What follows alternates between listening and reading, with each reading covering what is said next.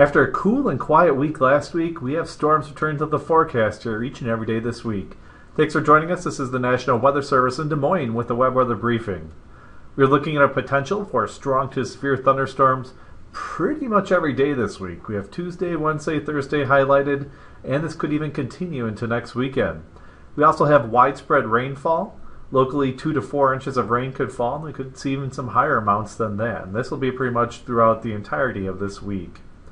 For today, what we are looking at is strong thunderstorms possible out to our west. We just have a marginal risk, basically around Fort Dodge into the north and west. Tuesday, the storms start to spread into our area, and they may be stronger to maybe severe. Large hail, damaging winds, and tornadoes are possible primarily in southwestern Iowa. Wednesday, the severe threat spreads more across south central Iowa. This includes the Des Moines Metro and all the way up to Ames. For Thursday, we are looking at a 15% probability of severe weather down to our south and the west. Basically, they don't do the slight, moderate, and high risk out this far. But tomorrow, if you check back and we do have a new briefing, we could definitely see a slight risk introduced to at least the southern portions of Iowa. Rainfall forecast Monday through Friday. Again, we're looking at quite a bit of rain. It's basically going to storm each and every afternoon. Could storm into the overnight periods as well. We could also see the strong to maybe severe thunderstorms continuing during the overnight period. So just keep that in mind. It won't be mainly just confined to the afternoon. We could see some overnight events, in which case make sure you have your NOAA weather radio turned up or your cell phone turned up so that you can be alerted in case you need to take shelter.